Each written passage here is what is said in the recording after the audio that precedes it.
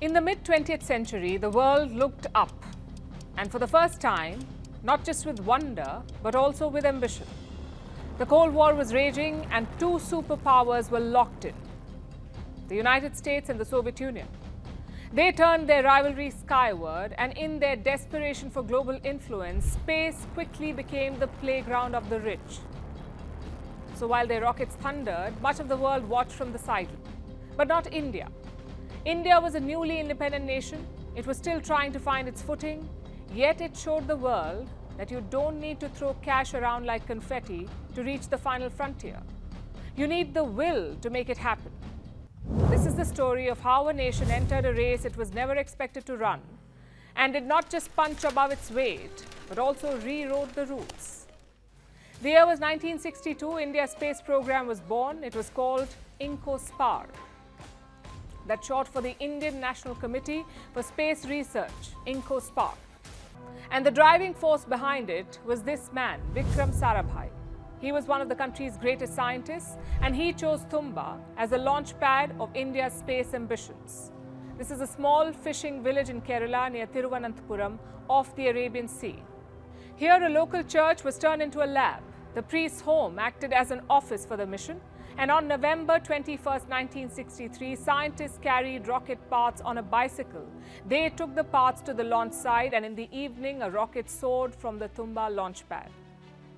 A 715-kilogram Nike Apache rocket. It was made in America and carried a French payload. It lifted off, rose to 208 kilometers, released a cloud of vapor, and painted the sky orange. And with that, India's first rocket launch was a success. It was a great start, but not enough for India to take up more complex missions. For that, you needed more structure, more clarity, and more self-reliance. India needed an action plan to back its aspirations. So in 1969, on the anniversary of India's Independence Day, INCOSPAR evolved into ISRO, the Indian Space Research Organization. And from then on, ISRO began pushing the boundaries of India's space prowess. In 1975, ISRO launched its first satellite. It was called Aryabhat. It was named after the famous Indian mathematician and astronomer Aryabhat. This satellite was launched by a Soviet rocket, but it was designed and built by ISRO, and this was a major milestone. Over the next decade, India took one leap after another. It was a roller coaster of successes, failures, and learnings. In 1984 came a monumental shift. An Indian went to space. Indian cosmonaut Rakesh Sharma. He became the first Indian ever to go to space. He was part of a joint mission between ISRO and the Soviet space program. Sharma spent 7 days, 21 hours and 40 minutes in space, but this journey was years in the making. In 1981, India joined hands with the Soviet Union. They had a short list of about 50 pilots. Finally, Rakesh Sharma was picked for the mission, and it was no mean feat. Going to space has never been easy. Not today, certainly not back then. Being in space for even a few hours can be punishing. Rakesh Sharma underwent grueling tests. He was tested for claustrophobia. He was locked in a room with artificial lights for 72 hours. He was put on a controlled diet. He was tested by Olympic trainers for strength, for endurance, and for speed. Plus, he was given 3 months to learn Russian. Given that most of the training was in that language, he had to learn it. None of it was easy, but Rakesh Sharma made it happen. India made it happen. On 3rd April 1984, a Soviet rocket blasted off. It was launched from a spaceport in the then Soviet Republic of Kazakhstan. It had 2 Russian astronauts on board, along with Rakesh Sharma from India. When he was up there, he was asked how India looked from space. ऊपर से भारत कैसा दिखता है आपको?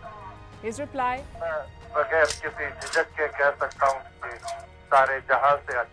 meaning, India is the best in the world.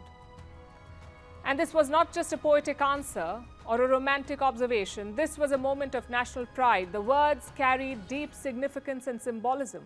They were borrowed from a legendary poem written during the British colonial rule, the rule that ravaged India. So when an Indian in space echoed those words, he was sending a message to the world that India's setbacks were temporary and its rise inevitable. The next decade was marked by intense research, new innovations, new rockets, including the PSLV, the Polar Satellite Launch Vehicle, PSLV. It is known as a workhorse of ISRO. Its creation marked the beginning of a series of successful flights. Around this time, a major shift was also underway globally. It was the era of the dot-com boom. The internet was taking the world by storm, so at the turn of the century, ISRO developed GSLV, the Geosynchronous Transfer Orbit, to cater to growing communication needs. But these wins came after many hurdles. To build advanced rockets, India needed more efficient fuel. And there was only one answer: cryogenic engine. This uses liquid hydrogen and liquid oxygen as fuel. So it is lighter, it gives more thrust. This is what India needed.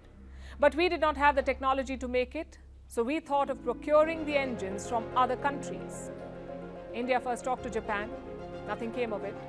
Then we talked to Europe, again no luck. Then India signed a deal with Russia. New Delhi sent scientists to Moscow to work with researchers. But the Russians were very secretive about the technology, and discussions were limited. Plus, the US did not like this one bit. It feared that India would use this tech to build ballistic missiles. Indian scientists rejected this repeatedly, yet Washington raised objections. It slapped sanctions on ISRO. It tried to cripple our space program, but India remained undeterred. It set out to build its own cryogenic engine. And in the early 2000s, ISRO achieved this ambitious goal. India was far from done. Next, we set our eyes on the moon. Again, critics, mainly in the West, mocked India. They said we had too much poverty for such rich dreams. Indian scientists gave them a fitting reply. In 2008, we launched Chandrayaan 1. This was India's first moon mission. It orbited the lunar surface at a height of 100 kilometers. It mapped the moon and it did valuable research. Chandrayaan 1 was the first to confirm the presence of water in lunar soil. This excited scientists everywhere. But the critics remained blinded by their prejudice. They refused to believe India's strength in space. Irrespective, India kept raising the bar. The next target was Mars, and this was going to be tough. But this too was achieved. In 2013, India launched the Mars orbiter mission, Mangalyaan. This was India's first interplanetary mission. It successfully inserted itself into the Martian orbit in its very first attempt. And this made India the first country in Asia and the fourth in the world to achieve this feat. Only the US, Russia and Europe had previously sent missions to Mars. But India succeeded in its first attempt, and in this respect, it outperformed everyone else. And the best part? India did it all on an economy ticket. At a nominal cost of $74 million, this was the cheapest interplanetary mission ever, the cheapest anywhere in the world, and it came as a major reality check to the world. Ahmedabad में 1 kilometre auto rickshaw में जाना है तो 10 रुपया लगता है. हमें Mars पर पहुंचने में सिर्फ 7 रुपया लगा 1 किलोमीटर.